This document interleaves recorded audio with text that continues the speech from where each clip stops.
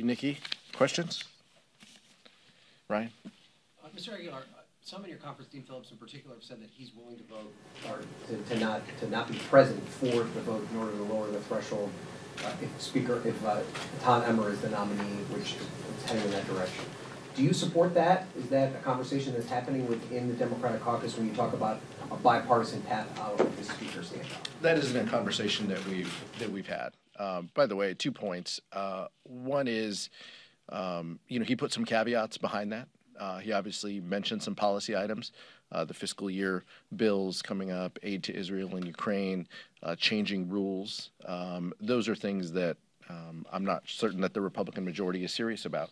But Dean Phillips throughout this last 3 weeks hasn't sat at the leadership table. He gave his resignation before that.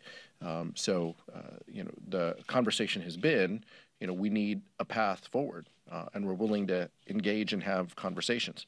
But that's not one that we have spent any time with.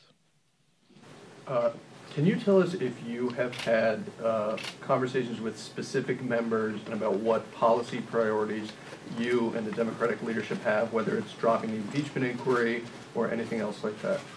I think that's one of the kind of blessings of this place is dysfunctional as especially the last 21 days has been. All of us, Johanna, Nikki, Ted, all of us have relationships with Republican colleagues. Generally, it comes down to folks you work with within your committee or within your kind of geographic region. Those tend to be the relationships that you build across the aisle that are a little easier. So I think all of us have had those types of conversations in the elevators, in the hallways, in committee rooms. As Nikki mentioned, there are reasonable folks who are thoughtful legislators on the other side of the aisle. There really are. Jim Jordan is not one of them. And we viewed him as a threat to the speaker's chair. And that's why, it was our top priority to make sure he did not sit in the speaker's chair. It's not on us to fix the Republican dysfunction and their round robin voting that is going on, right now. But we are serious about making this place work. We are serious about funding government. We are serious about making sure that we look out for our allies in Israel and Ukraine.